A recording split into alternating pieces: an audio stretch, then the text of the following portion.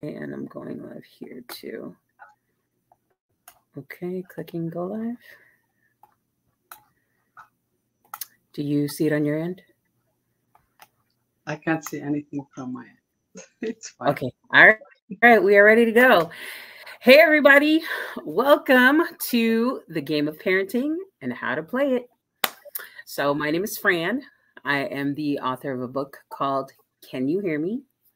Which talks about my experience with childhood trauma and its effects on my communication as an adult. And then Dima.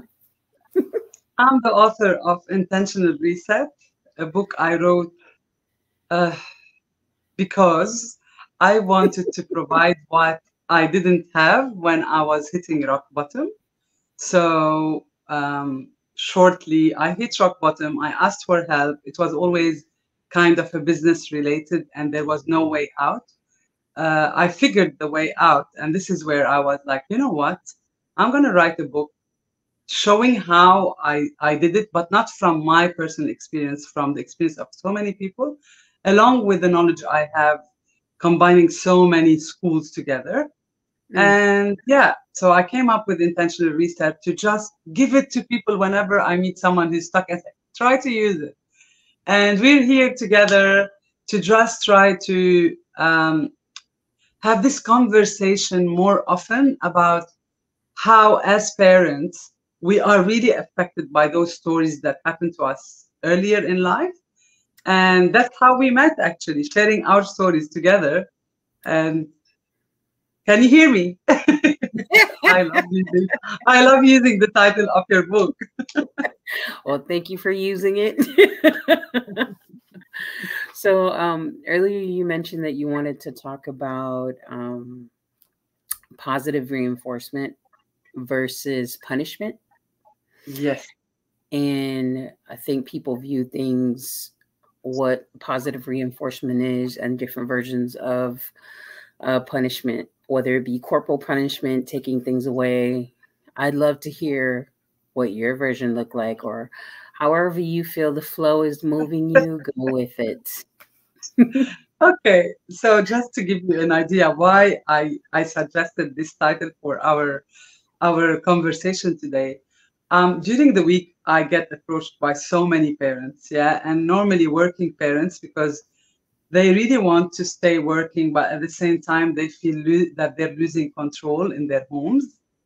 And when people lose control, they really want to be back in control. And what happens here is that they use so many ways, and it's relative.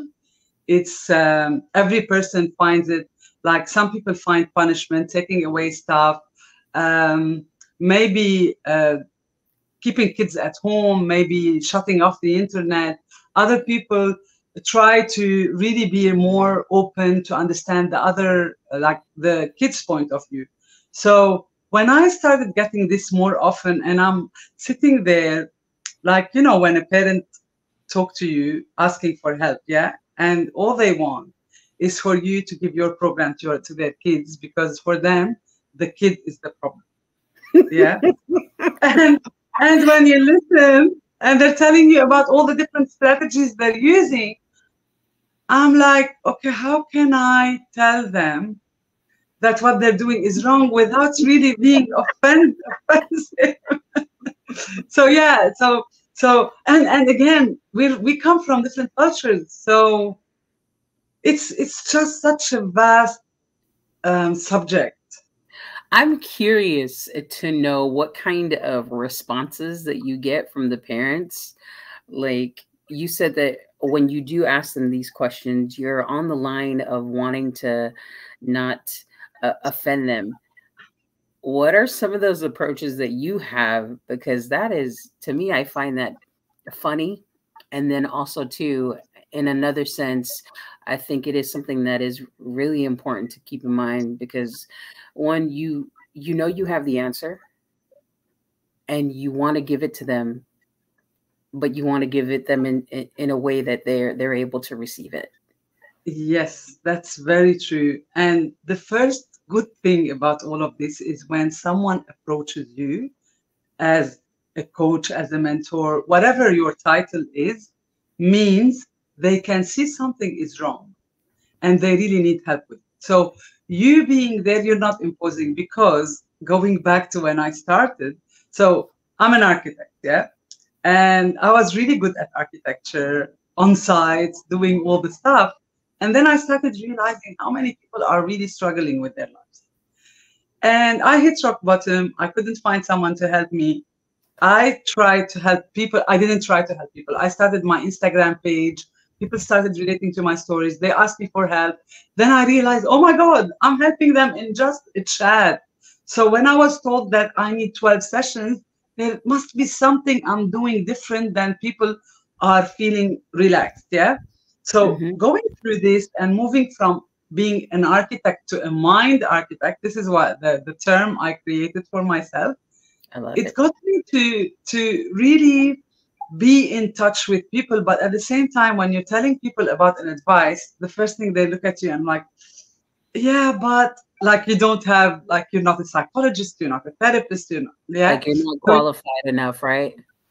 exactly. So this is the first thing I got. But then when people started asking me, I'm like, ah, so there must be seeing some value in what I'm doing. And then now I did the mental health certificate for I'm studying psychology. But at the beginning, when people come to you, you know they're coming asking for help. Yeah. Yeah. Now, a parenthesis. I'm working with the Department of Education, and I did a presentation to explain to teachers, because teachers are, and parents, whether like we are They're with the co-parenting. teachers, we are co-parenting, and our kids Mm-hmm. are spending 7 hours a day with teachers, so they are the other parent, you know. And at some point, I got this I got this thing. You're telling us that we are the problem. Mm. And with all what we're talking about now, we're not here to tell parents that you are the problem. We are here to tell everyone who deals with kids that they are the solution. Mm. I like that. So what was the feedback from the teachers? Because I'm curious. Yeah, yeah. So my presentation was all about social impact and how in our, like, think about your life, my life. We have the society, then we have the community, then we have the workplace, we have the family, then we have the individual. So the macro, and then we go into the Yeah. micro. Okay, gotcha. So the individual is really affected by the society, and the society is affected by the individual. Yeah. And I go through my presentation to prove that even the school, like, because we have family, school, then workplace, university, and workplace. I try to tell them that whatever is happening in our society, if we say 75% of people have gone through adverse childhood experiences, this applies to America, it applies to Australia, it applies everywhere. So it applies in the school in Australia. So most probably 75% of a class have gone through childhood experiences, and the teachers, 75% of the teachers have also gone through this. So the teacher's feedback at the beginning was, oh my God, like, yeah, but we're like, what can we do? Mm. And I'm like, all we need to do as parents or teachers is to build connections. Is to build So connection. that's it. Building connections leads to healthy relationships. And we can talk about this because this is based on research, by the way, and on how we can prevent those clashes. Because why do you want to control? Think about it. As a parent or as a teacher, I want something to happen as per my expectation. Okay? Could you repeat that last part again? I want something to happen as per my expectation. I have a certain expectation. And from my point of view, this is the only way. Yeah? Yeah. And I'm coming to my child or to my student, telling them that it's my way or the highway. And Okay? where is that leading to? That's leading to a student. Now we have two types of students. Yeah? You have the student that is compliant, and you have the student who has his own opinion or her own opinion, Mm-hmm. which, going back to percentages, 14% of classrooms and of our society are either dominant, has the dominant or the influencing character. So this is, and like we'll move in a bit in all these details, but just No, I to give love it. you, I'm listening. I'm listening. My ears are open. so in our society we have different personality styles. I am a DISC certified trainer. Okay, DISC, which is from John Maxwell, he's in the US. Okay. So it's D for dominant, I for influencing, S for study, and C for compliance. Okay. Okay. Companion. The D are, sorry? You companion? Compliant for C. Client. Okay. Now the D is 3% in our society and applies everywhere around the world. I is 11%. C is, S is 69. And D is 70. Could you go over those four again? Dominant? Yeah. Dominant, 3%. Influencing, 11%. 11%. Study, 69%. Study? C, compliant. Study, 69%. 69%. And C, compliant, 17%. Compliant, 17%. Okay. Now, the dominant personality is the personality that is focused on the goals, doesn't track details. They know what to do, they know how to do it, but they're fast moving. Yeah. Okay. They have a fear of being rejected.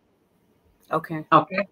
And the I are the ones, the influencing are the ones that are the heart of the group. They are the sociable ones. They are the ones that jump in and do all the plans. Like, let's go, let's do this, let's do that. They have a lot of friends around them. Okay. And they like to shine, and they don't like to be on the side. Gotcha. Okay. Now the S is the study, the person who likes routine, they are conform, they like to follow instructions. The more instructions they have, it's better. They are people oriented, so they like teamwork. They are actually a good addition to any team. Okay. And the C, the compliant, is the person who likes to follow the rules fully. Like, if you come and suggest something, they're gonna stop you and say, this is against the law, you can't do this, and then they give you a whole checklist of what's going on. Okay. I think I fell under the D. Which one did you fall under? Yeah, I'm a DI. I'm a DI, and I'm a troublemaker wherever I go. And you know what? In the schools, I really connect more with the students that are the troublemakers. That Okay. everyone see as a problem. I see as they are the leaders. They are the leaders. Gotcha. And you know what? The thing is that the nice thing about personality style is, in a team, we need the 4 personality styles, because having my own business, I've been struggling because I need perseverance. I need structure. I need organization. That's why with my team, it's always better, because someone can fill the gaps of my weaknesses. They're complementing our weaknesses. Yes. Totally. Yes. So if we look at it this way, we have, as a parent, 86% of us are going to be compliant and steady, because that's the majority that like the rules, that like to follow everything as it's said. So when I was talking about expectations, as a parent who has, let's say, an S or a T, they're going to be faced by kids who might be a D and an I.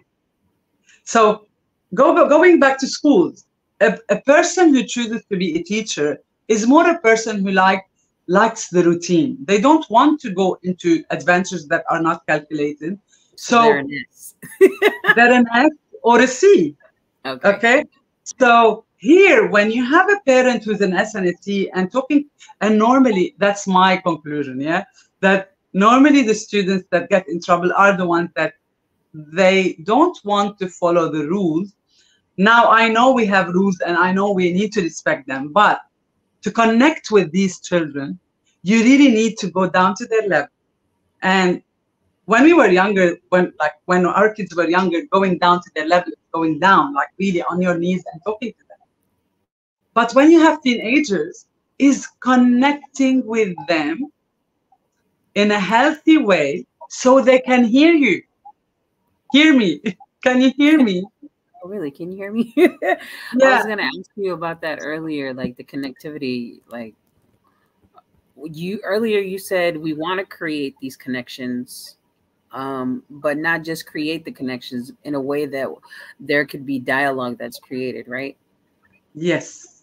Versus the I connection know of better. where you have a linear connection where there's only like a one-way dialogue occurring. Yes, and I know better than you. And that's the thing. Now, genuinely from the bottom of my heart, as a parent, I understand. I'm sure some people are listening to me now and they're saying, but my child is dealing with drugs. Mm, My child is vaping. My child might do things that might be risky for their lives, like driving a car fast. And we've heard so many heartbreaking stories about people like losing their life just because they didn't calculate the risk. Yeah. yeah. So in this conversation, we are taking this into consideration because anything that is not normal as a behavior is usually a disconnect between the carer and the child.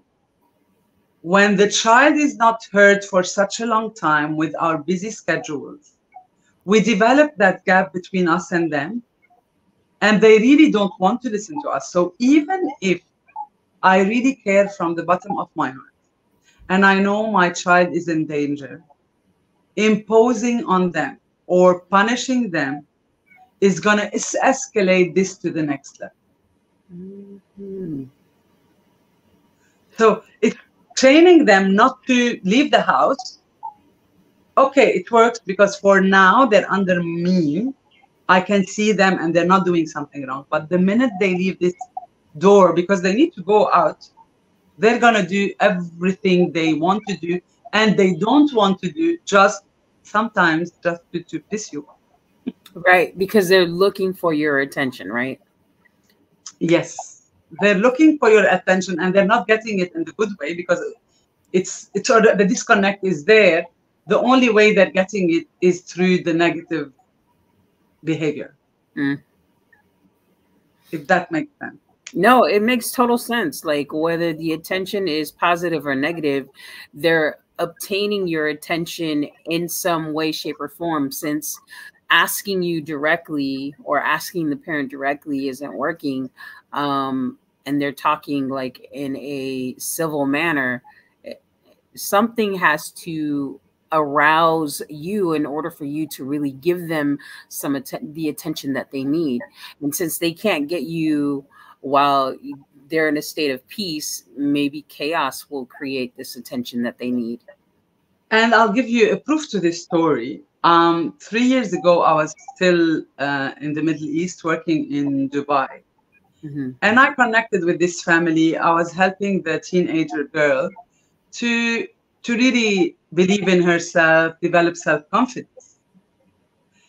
I started working with the girl because I already solved the problem of the mother at some point. Like the problem was she was really sick all the time and she developed this uh, complex from planes, and every time she goes into a plane, she vomits. And so she went everywhere. She tried to find a solution, and the solution was only to look deeper. Why are you afraid? And we worked it out. Yeah. Okay. When I started working with a girl, I started because they open up. Yeah. I started understanding from the girl what the mother was doing. Ah, Okay. you And the got a deeper mother, insight as to why those behaviors were occurring. Oh, yes. that's deep. And the mother was a perfectionist and she wanted her daughter to be perfect.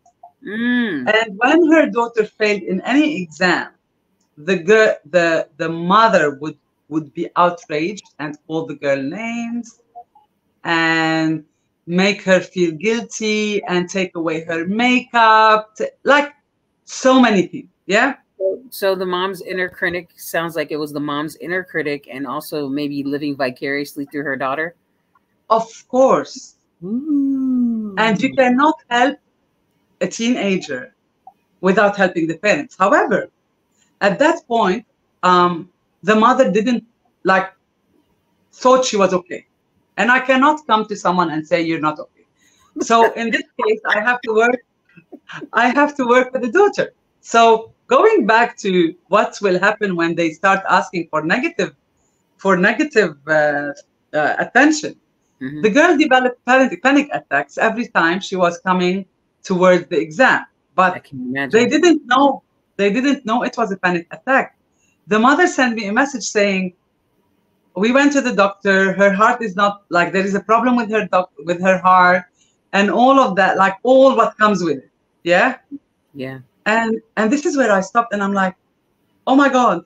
I said to her, I started opening up to the mother and said, listen, can we work together to try to get her to feel more comfortable about how she feels and about exams and about school and about all of this? Mm-hmm. Because I'm afraid if she gets this attention when she has the heart problem, soon she's going to have frequent attacks. It might not be panic attacks, but her body is trying to ask for the attention. Right. So, and it happened again, but then I worked with her. I started working with the mother, trying to explain to the girl that your grades are not you. Like it's a long story, but at the end, we have to understand that our kids are on a learning path to be adults. Yeah. Mm-hmm. There are two ways. There is either the positive reinforcement or the punishment in order to get them on the right path. Yeah. Yep. One of them, I would say, is, pleasure seeking. Because when you punish, when you shout, you're getting this out of your way. And it has a very short-term effect. Like a dopamine hit. Yeah, and this is the negative dopamine hit, because Wow. you want to release what's inside without understanding that your child's language is different than yours, and it's negatively affecting them. Yeah. Earlier you mentioned about her having the anxiety attack. I wanted to also ask you the feelings that she was expressing, right? Our body in certain ways are asking for an expression, and those feelings can show up in different ways. So for her, it was anxiety. And so the interpretation of what, I think I heard the other day that our feelings are trying to interpret what the situation is, and whatever that might come out to be in our body's expression, which could be anxiety and other things. Is that kind of the line of thinking here? Yes, and they call it the ABC model. ABC so model. You have, yes. So A is the adversity that comes our way, that triggers whatever is going to happen. Okay. Yeah. Suddenly we feel a feeling. So that's the C. This is the consequence of the adversity we're dealing with. Mm-hmm. Yeah. There is one, the B is in between. It's the belief that we have towards the adversity. Okay. So anxiety, smoking, drugs, all the outcomes, the consequences that are coming because nobody's listening to me, actually are coming from a deeper level, which is the B, which is I'm not good enough, which is I've never been treated right. And sometimes it's not really true, because you're always treated good. Maybe that one time you haven't been treated right. But kids, without our guidance, are going to develop these beliefs. And with time, they're going to always go towards consequences that don't work for them. Wow. And the solution here, as per, that's what I'm studying, is to introduce a D. D is dispute the belief. So as an adult, let's Okay. say now, I have my child who comes and disrespects me. I lash out on him or her, get angry, and Okay. start punishing, doing all the stuff. Now, what's the belief? The belief I'm not a good parent. I know because when I was younger, I didn't feel good about myself. And we start going into a tunnel, a dark tunnel going from one idea to another. Okay. In this case, as a parent, in order for us to change the reaction we have, we need to change the belief. And that's where the D comes in. We need to dispute and say, no, no, no, wait. And we look at all the things we're doing well at work. We look at our connections. We look at all the blessings we have in our lives. Yeah. Yeah. And with time, we start, when I have an adversity coming, I really breathe in. I try to take control of the gap between what happened and my response to it. And Mm. that's what we're talking about today is if I change that, if I breathe in, I might be able to listen between the lines to hear my child saying what they really want to say rather than jumping to conclusions. So I had this situation where my mom, she is raising my step brothers and sisters, and they're about 12 years old. And then she was yelling at them, and I was like, Mom, how old are you? She was like, I'm 60 something. I said, do you think that yelling's working after all this time? And then I just sat there and I paused. And she was like, no.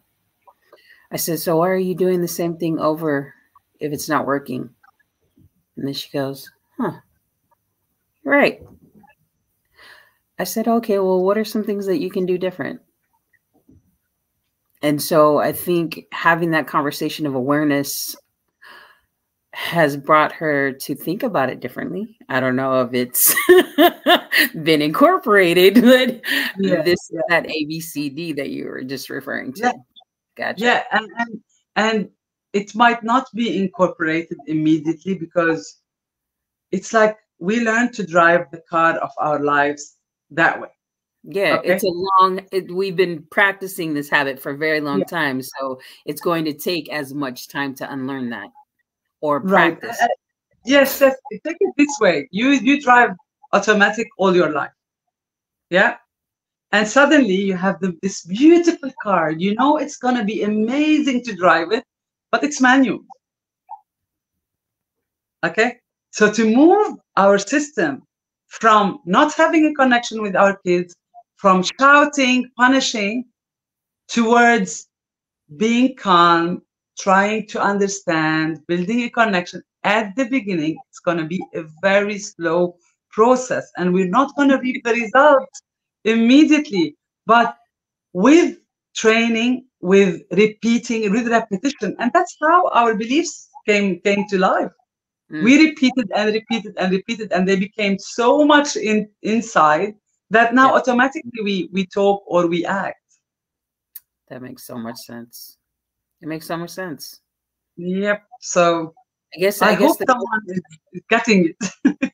Yeah, I guess the question is, how do we identify, I guess when the environment in the house becomes tense or toxic, I guess that's the opportunity for us to check whether the belief systems or our parenting styles are applicable. Like, can we adjust this? Because like earlier today, I mentioned to you that I was watching some sermon on TV and they were talking about parenting, like, don't spoil the rod to spare the child. And so I said, the rod it may not necessarily mean a corporal punishment, like really spanking the child. It could mean like being firm with your child and whatever that might be as far as you as a parent and you, I guess, executing that firmness with them. And so, but they still leaned on the side of spanking the child. And I'm like, I've seen for myself how corporal punishment has not been conducive to my children being responsive to me. And so I was just saying firsthand, I don't necessarily agree with you, but if that's your point of view, that's your point of view. I'm not going to argue it. This is my point of view and this is my stance. And from my experience, this is what I think is the right application for me and my family. Yeah, I like depends on the culture. Like in Australia, it could be a crime if you even hit your child. Yeah. Mm. But in Lebanon, that's the way they use it. They use the wooden spoon. It was like when we were growing, like the wooden spoon is there. Yeah. For me, after really helping so many people out there, yeah, I came to a conclusion that is really, and you read it in a lot of journals and articles, yeah. What do you want? So I always like to give the extreme scenarios in a way. So I want my child to act in a good, proper way, because when I'm not there next to them, I want them to act in a good way in society. I want them to be good people in the society and in their works. I want them to succeed at their schools. I want them to choose the right partner. Yeah. Yeah. If we stop for a second and say, when I hit verbally or with my hand, when I do this harsh response, we'll talk about, I'm going to talk about being firm. But first, being firm could be being really tough with them. Yeah. He's confirming that that's what we should be talking about. My daughters just arrived outside, so he heard them. So when I'm doing this, I say, one time, I like to give the example so people can understand it more. I had a close friend of mine who is a control freak. And she's like, you know what, Dima, I need to hit her so she understands. Like, I don't want her to have those, like to do something wrong when she's older. And I looked at her, I said, I want to ask you one question. If we die by accident today, okay, what do we want our kids to have? Do we want them to have tools that, when mom was here, I don't know, I'm not going to say die, travel, had to leave for a job, like anything that you're not there for your kids, yeah? Do you want them to be standing there, worried, upset, lost, because they're used to be guided by a spank? So when they move, I need a hit from here so I can take the right road. I've never been told what's the right road because my parents were busy, not me, like in general, kids don't learn how to deal with stuff because they are so controlled by their parents. And I said to her, what we really need is to develop the critical thinking, to develop those ideas where they decide to do the right thing, not because they're afraid of mom and dad, but because they choose to do the right thing. So there's this difference between, so we all want the same results, but I either do it by developing a certain communication with them and getting them to tell me, because sometimes from a kid perspective, they got it in a way because, an example, if I hit my child when he's 2 years old, he doesn't understand what a hit is. They understand that, right, I'm in pain, that it hurts. Something wrong to me. Right. Yeah. So when they're older and I'm not there, all they know is I only know what to do when I'm not feeling right. Right. So it's associated with like, okay, so that my parent hit me at 2 years old, but they care about me and they love me. So that could also be associated with that hitting as well. Yes. Yes. But Go ahead, Dima, talk about that because there's something else I wanted to touch on too. No, say it. It's fine. Say it. I'll come back to it. Okay, okay. So I was thinking in a sense of like, I'm not, it's not sovereignty, but if God, right? And I'm not a a theologist. I'm Yeah, just yeah, sharing some thoughts yeah, here. People are that verse that I mentioned earlier. It wasn't a verse that I mentioned, but it was part of a verse. yeah, How you yeah. spare the rod and spoil the child. Like when I feel that if God is disciplining us, that He doesn't come down and hit us. There's no physical connection that He has with us to Him. I feel like that He creates or she creates circumstances to where we can have an opportunity to reflect on the things that we've done if we take the time to look at the circumstance. Yes, and I'll add to you. We know we learned like depends on the culture, but in my culture is we reap what we sow. We reap what we We sow. reap what we sow. Okay. And we were given the opportunity to use our mind. And I think the word mind in the Bible is used, I don't know how many times, but it's used extensively. Okay. So we have the choice, and this is where I hit rock bottom. By the way, I was thinking, does God send the bad? Does God, like, is He really in charge of the bad? Then it's catastrophe, because now with all the wars in the world, like, I would be really not wanting to be talking to Him anymore.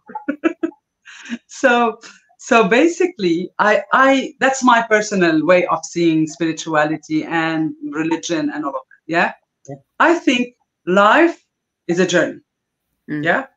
yes. Faith for me is God being next to me, holding my hand and guiding me. And that's what a parent should do. I like Is that. he doesn't jump in to stop you. He gave you the mind to use it and told you, you reap what you sow. He told you you treat others like you want to be treated and not that Mm, like they treat you. yeah. So if we take these two only, yeah, life comes and hit me with something. Now, again, it's a mindset. Life hits me because I didn't know better than this, because my decisions are still young. Mm, And when life gives me that challenge, I develop my thinking, I develop my strength in order to get over it. And once I'm over it, it's just like I feel much more powerful. And next time the same event happens, it's not anymore a problem. because you Okay? can respond better because you know better. Exactly. So, but God was always there next to us, and He's guiding us through this connection of prayer and meditation. Now, some people think that sickness is a is a punishment. For me, I really think sickness, in most of the time, is us being so worried about that challenge we're facing. Even after we pass the challenge, we overthink about it over and over again. And we all know by now that when you are under stress, continuous stress, your cortisol levels are going up, your immunity are shutting. Right. So if you don't have immunity, then you're going to develop sickness. Is that a punishment? It's not a punishment. It's a result of how we are dealing with life. A response, right? Our Yeah. So going back to the idea of parenting, yes, we are parents. We are in charge of our children, but our job is to guide them, because if every time we step in and take them out of the challenge, fix it for them, put them back in, and that's spoiling, and I'm not in any way suggesting this. or we're Um, enabling it, right? yes. Or if they are in the middle of the challenge, we hit them to tell them they are wrong and they've done something wrong. They haven't learned from it. So in all cases, as a parent, if we really want our children to grow um, in a healthy way, to choose healthy partners, not to fail in their marriages, I think the best way to do it is first build connections. And we can talk about how we can build connections, because Oh, the minute my children respect me the minute, even if they disagree with me. My kids don't agree with me on everything, but they have the opportunity to stand with me and say, listen, mom, I don't agree with your way. And I tell them, you have the choice to go that way or that way. Mm-hmm. This one has this consequence, and this one has this consequence. If you choose the bad way, I never tell them I'll not talk to you. I'll say I'll be happy to support you to learn from it. Mm. That's You good. see? Yeah, Yeah. So that's a good way of putting it. yeah, but they listen to me because I developed this relationship. And here this week I learned this. I learned about relationship, and I want to share with everyone today. We still have time. Do we have any questions or anything, or we're fine? So we don't. I don't see anything on Instagram, on TikTok. Let me see. If we do have something on Instagram, I can't see it. Nope, I just see people Okay, there. And perfect. LinkedIn, nope. So they can, whoever wants to ask any question or can relate to what we're talking about, all they need to do, put it in the question. And when I finish this, we can talk about, like, we can answer whatever they have. Okay. So this week, one of the things I learned, and it was mind blowing for me, first is that the quality of our relationships in our life will predict our health in 75 years. The quality of our relationship will Predict can you say that again? Predict our our health? health in 75 years. Wow. So this is based on the first research I'm talking about is a research done, I think, University of Harvard. Mm-hmm. Um, it has been going for 75 years, and during that time, they got people from like there were two groups: a group from Harvard, they are Harvard graduates, and a group from the poorest places in Boston. Okay. It started 75 years ago. Now they still have, out of the 724, I guess, people, they still have um, 60 people that they're still studying. Wow. And during that, all that time, people divorced, people, they didn't know while they were going at the beginning, who's going to fail, who's not going to fail. Yeah. But with time, they realized money wasn't a predictor of good health and happy life. Wow. They predicted like even your success in life is not predicting health. The only one was those who had healthy relationships with their partners, with their families, were Wow. able to live longer and live happier. I mean, that makes sense because you have that support around you. You have, if it is a good relationship, right? Yes, and Goodness. that's why if you look at communities, so we have the third world countries, and for me, they are the developed ones because they are collective communities. They care for each other. And you have where we live, we are individualistic communities where each person wants to make sure their future is good. Then they're going to think about someone else. In a lot of places, people don't have connections with their neighbors even. They don't have friends. So we must develop this in order to know that we're going to happy. And as a parent, going back to our subject, so if we know that relationships are going to help us have a better future, so why don't we invest our time in building healthy relationships? Mm. So in our society, where here in Western society, where we do, I guess, what is that called? We really idealize individuality here. Yeah. How, I guess, how do we get to that place of garnering those types of relationships if this is the behavior that we've been practicing for a very long time? Imagine we've been raised from, like, now I came to Australia. I was in Lebanon, and Mm-hmm. I was born in Australia, raised in Lebanon, and came back to Australia.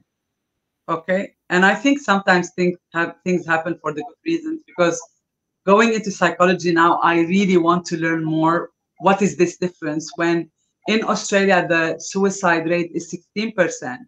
In Lebanon, it's 2.4%.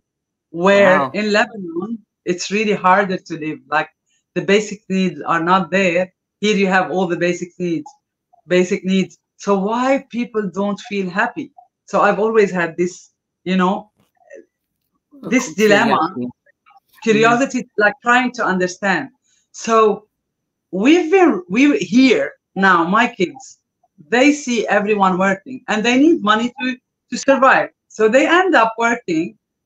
During the week they're studying, on weekends they're working. So this is how the natural support goes, because when you need your family, you need to work. So those Sundays where we used to spend together, those evenings, like all of that is disappearing, and we're replacing it with more work, more money, more work, you know. And if you don't work, you're not going to be able to have this, that, and the other. And that's how we are turning into people who want more. And then we have the Right. first property. You see people depressed because they can't have the second property and the third property. Mm. So So it's intentional, it sounds like. We need to be intentional about creating these relationships. yes, because intentionality will lead us to happier life. I'll give you a quick review about another study that showed happiness levels come 50% from our genes. So we Mm. have a baseline of happiness. 10% of circumstances, money, success, the people we are with. Yeah. 50% comes from our genes. I Yeah. need to get some more genes. I'm kidding. No, no, no. Listen to this. So Right? we think if we have the new car, if we have the new house, it's going to make us happier, right? That's Mhm. only 10% of our happiness. And the 40% is being intentional about the things we do. Wow. So to be happy, to be, and I insist on talking about happiness here because as a parent, now we need to build healthy relationship. And this is the last part of our conversation. If I want to build a healthy relationship with my kids, first I need to be happy. I need to be in peace with myself. Okay, so I need to do intentional stuff. I need to work on my relationship with my partner or my husband or my wife or whoever, just to make sure that these kids are in the right environment. And if it is a toxic environment, I invite people to really take the decision to stop being in those toxic environments, because it's not going to really help your kids just because Yeah. you and your partner are together. Yeah. Yeah. Yeah. Now, how to build healthy relationships? There are 3 rules based Okay. on research. One, know the love maps of the people around you, even your kids. Are the If love you, maps, yeah, those are they very similar to Dr. Gary Chapman's book, The Five Love Languages? this is part of them. So if you know what they like, if they're happier with a gift, you don't go and hug them, because I have one of my daughters hates hugging. Yeah. If I come and hug her, I'm not giving her what she wants. So when I know what my kids love, if I know my daughter doesn't like this food and I want to surprise her and I cook for her what she doesn't like. Those are Mm-hmm. simple examples, yeah. Yeah. But when I know the love language of my partner, of my kids, because relationships are all any type of relationship, I will be able to really be more compassionate to that person. That's Mm, one. okay. Two, fondness and admiration. So how many of us focus on what's wrong with their kids or with their partners rather than saying thank you when they do something, appreciating the strengths they have. Mm, I've done it before. Oh, we've all done Yeah. it before. Yeah. Yeah. Yeah. Both extremes. And now whoever is listening to us, if they close their eyes and they think in one day, if they focus on the good or if they focus on the bad more, we're going to see a lot of people saying, oh yeah, but there are things that need to be that way. No, we all have weaknesses and we all have strength. Positive reinforcement is about looking at the strength in people, is looking at what they do right And the more you encourage them, they're going to go away from what they're doing wrong. Mm. And the Makes third sense. one is turning towards, not turning away. So what do I mean by this? A lot of Mm. times our kids come to talk to us, and we're so busy with our work that your daughter or your son would be coming to you, Mom, I did this, I did so well in this. Look at that, look at this. And we're like, we're like, ah, yeah. And we turn back. Oh We yeah, good don't job. engage. Wow. So if we turn away when we ask them or when we give them an advice, they're gonna come and not listen to us. They're gonna go against us. The Yeah. conflict is gonna become harder, and this is where everything escalates, and we feel the the the urge to control and impose on our children, not giving them the chance to learn. Mm. So the basic three things again, if you're gonna repeat them for our audience. Know the love map of the other person Another or the love map. child, the kid. Mm-hmm. Appreciate and show fondness toward the other people. Okay.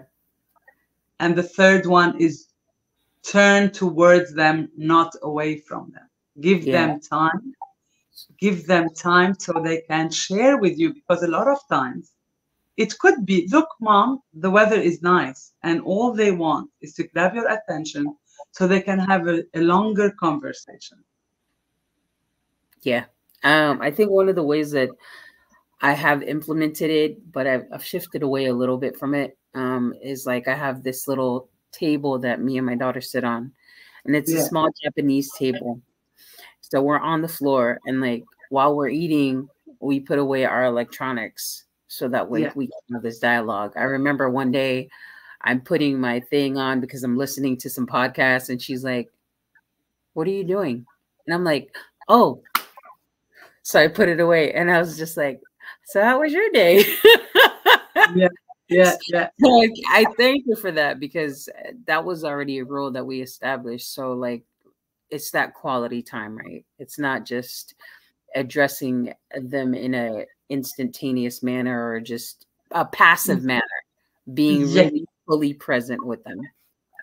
true. And the last thing I would like to share concerning this same research, and I really memorized it because I love the outcome, is they also say what are the four things that predict uh, divorce, separation, disconnect with our children and our partners. And this is where you're like, I was like, oh my God, like sometimes we really do things thinking it's like constructive criticism. Mm, Criticism is criticism. So the four things that really stand in the way of our relationship with our kids: criticism, yeah. focusing on what's going wrong and not Mm, what's going right. okay. The second one is defensiveness. So they come to tell me, even if they have a comment I don't like, oh no, I didn't do this. Be calm.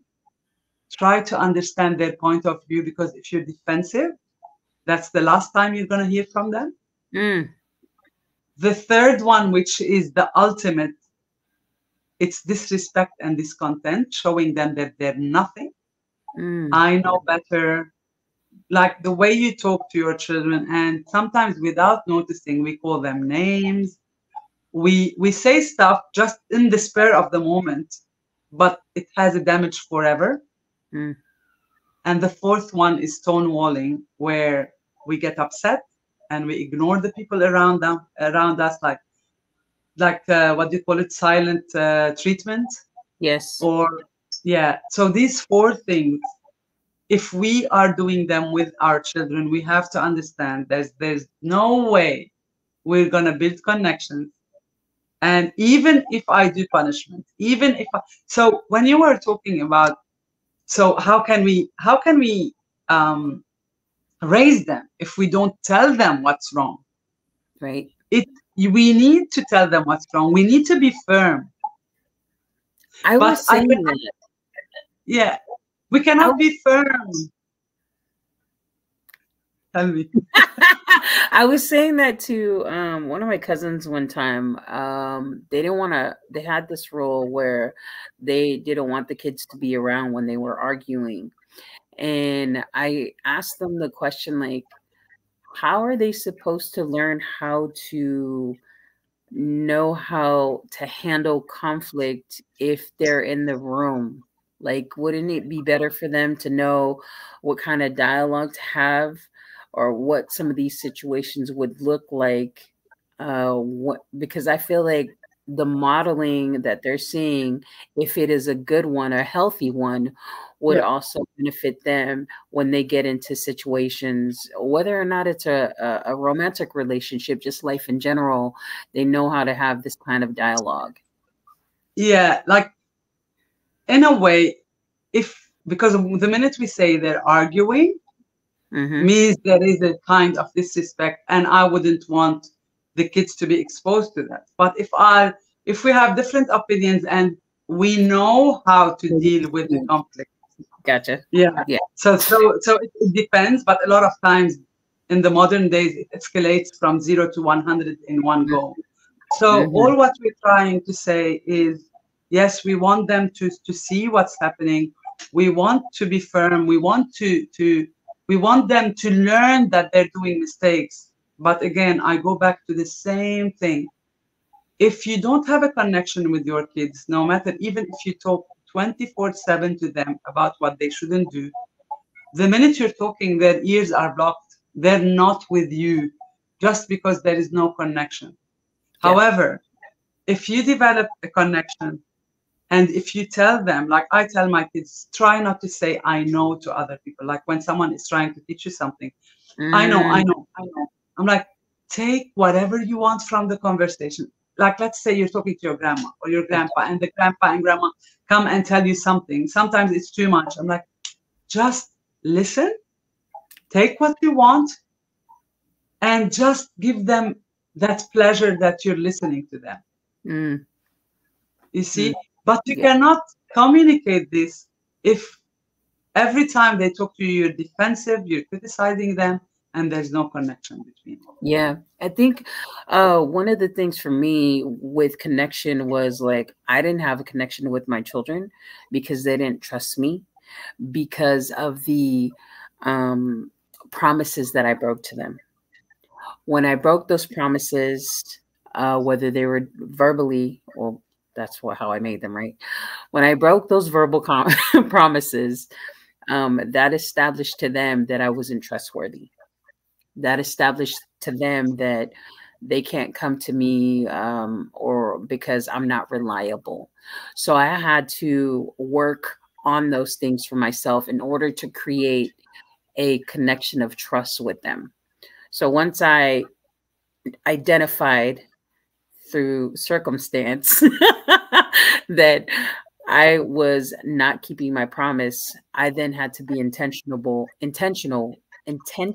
about what I was saying and make sure that I delivered on my verbal promises.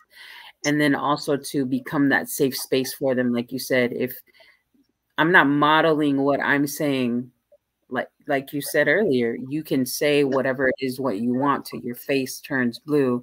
They're not going to listen to you because your words and your actions do not match up with what you're saying.